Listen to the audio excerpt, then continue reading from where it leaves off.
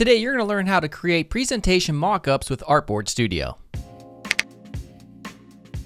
Oh, and hey, I'd like to point out this video's awesome sponsor, Skillshare.com, which offers thousands of classes in design, coding, business, and more. For instance, you're about to watch my tutorial on mockups, but you could watch this full mockups course at Skillshare. Now, Skillshare is just $10 a month, but if you're the first 200 students to use my very exclusive link below in the description here on YouTube, then you get the first 2 months free. All right, so let's get started. Hey everyone, Gary Simon of Corsetro. So today we're gonna step back into Artboard.studio, which is the actual website address, and this is a tool that allows you to very quickly and easily create really customizable presentation mockups for identity design projects or UI design projects, what have you. So I'm just gonna show you how to create this right here, and it's very, very fun and easy to use. So for today's question, which tool do you use to create presentation mockups for clients? Now I know in the past I used Photoshop for this pretty much exclusively, but I know there are other tools out there such as this one. So let me know in the comments, make sure you subscribe, and let's get started.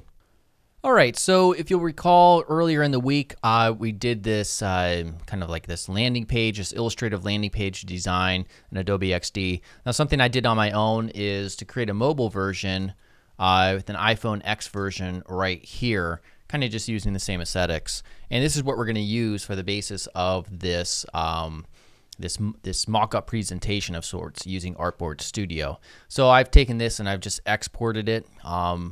Which if I come over here, so you go to export and then selected, and then you just choose web, and selected assets will be exported at 1x and 2x size. To 2x size is what you want to use, obviously. So once you have this design exported from whichever app you're using, mine happens to be Adobe XD or Experience Design, we can go ahead into Artboard.studio. Once you log in, create an account or whatever. I'm not sure if they've opened that up yet. I should probably check that. Actually, well, screw that. I'm just going to click Create New Project. And as you can see, a ton of templates here that we can just choose from. A lot of packaging-based presentation mock-up templates that you can use. And you can search through these real quickly as well. So for us, I'm just going to type in iPhone, and we could choose from a ton of different templates right here. One that perhaps will suit your needs as close as possible, and then you can go in and drastically modify them. That's what we're going to use. I'm going to choose this one right here, iPhone XS Max Mockup Scene. All right, so it takes a little time to load all the assets in here because everything is quite dynamic. And we're going to take this one right here, and I'm going to hit Place Your Design, and it opens up kind of a new document right here. Very similar to Photoshop, like a smart object layer if you're familiar with Photoshop. And then this is where we place the actual design that I exported from Adobe XD. So let me do that real quick. So I have this, I'm just going to drag this from my desktop, from my other monitor. That's where I exported it to, right here. It's very simple. So now we can actually go back, and there we go. Just like a smart object layer in Photoshop, it has it ready to go. Now what's really cool, it doesn't just end there. You're not just stuck with this scene. You can do anything, almost anything that you want. For instance, when you select a particular object here, you'll see here in the layers, they all have their own settings, like the position. You can move them around. You can rotate them even. You can change the opacity. And you can also change the blend mode. So of the different layers that are a part of it. So the main image blend mode, you could change to overlay or whatever. You don't really see that present on here, as opposed to like main label, main image right here if we change to overlay. Although I thought that would work. Let's change this real quickly to normal, and then just use, there we go. It's actually affecting the background right here, the main image of the phone itself. The label is actually the mock-up that you place. But as you can see, there's a lot you can change. You can even delete them from the scene entirely.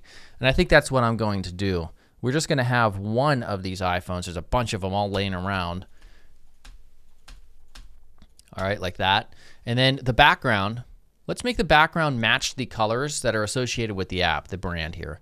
So to do that, we just click on nothing, and we by default get set to the canvas settings portion where we see there's a background. And you can choose gradient. That's what I'm going to do. And I already have this in or set in by default from when I prepared this project. So the colors that I wanted to use are right here. You can adjust the hue over here and the lightness and darkness and all that good stuff. So I kind of like this right here, right off the bat. All right. I think we'll position this right around here. And then what else can you do? So you can see all these other icons on this left toolbar. We can add stock photos, textures, and items. So the items is really cool. You can search for a specific item that you want to be placed into this scene right here, or choose from these categories below. So for instance, let's go to drinks. All right, so these are all different drinks. You can see we have a front view and also a top view, depending on the orientation that's specified from this mock-up here.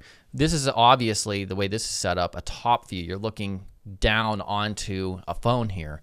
So these are all kind of just top view or items and assets that would work in this perspective. So sorry, my internet went out there for like an hour, but coming back to where I was, let's take this fizzy drink, which looks more like alcohol to me. I'll put it over there. Alcohol and guitars and rock and roll and stuff goes together. And so what's really cool is you can see that the shadows, you know, they're dynamic. They work well. I'm gonna increase the scale of this. Usually you hold Shift to make sure. Okay, that did actually work that time. Usually I was finding I had to hold Alt, but never mind. This works as expected. So I just want to make it larger by holding Shift and scaling it up. We'll make it a little bit bigger than that even. There we go. Like that. I think right there works pretty well, just so it's kind of going over the edge for a little bit more believability. And then also let's add like an overlaid watermark background to this. You can do that as well. So if we go to add stock photos, these are all stock photos that you're free to use in your projects, commercial or otherwise. And if I just type guitar, hit enter, we'll see we have a bunch of different really nice photographs of guitars. I think I like this one, so I'm going to take it, hold Shift, scale it up. And then we're going to right click in Object Stack. We'll choose Send to Back. And then we can choose over here, I'm probably on top of it, unfortunately, the Layer FX version, or drop down rather. We can just go through these. I think I like lighten. And then just take the opacity down a little bit. Just something very subtle like that. It looks great in my opinion. And then we can even add text to this as well. So for instance, if we wanted to add, let's say maybe this is some sort of promo, we can go to insert text and they give you some just some options here if you want to have it stylized with some borders and stuff. I just want to choose add simple text. So we can go ahead and make this white. I'll choose Montserrat. All right, and then we'll go ahead and left align it. Let's make it, let's change the text here. Our newest app. All right, let's make the font weight here pretty bold, so 700 or so. Increase the size. All right, and then take down the line height. All right, I like that right around there, maybe a little bit smaller. And then Control D to duplicate that. We'll create a sub headline real quickly. Let's do the size. We'll take down the size. Let's change the text up real quick. Download our new free app now. Excuse me. And then we'll go ahead and let's see here. We'll take the font weight down a little bit. And then we'll take both of these and we'll rotate them. Maybe along the kind of the edge of this phone. And look at that. That looks really good in my opinion. You can even change the ground shadow, the shadow right here that's coming off this. If you want to increase that or more, like that, you can if you want. So everything is really highly customizable here. It's pretty impressive. All right, so hopefully you found that useful. Make sure you answer today's question, which is which tool do you use to create presentation mockups for clients? All right, if you enjoyed it, make sure to subscribe, and I'll see you real soon.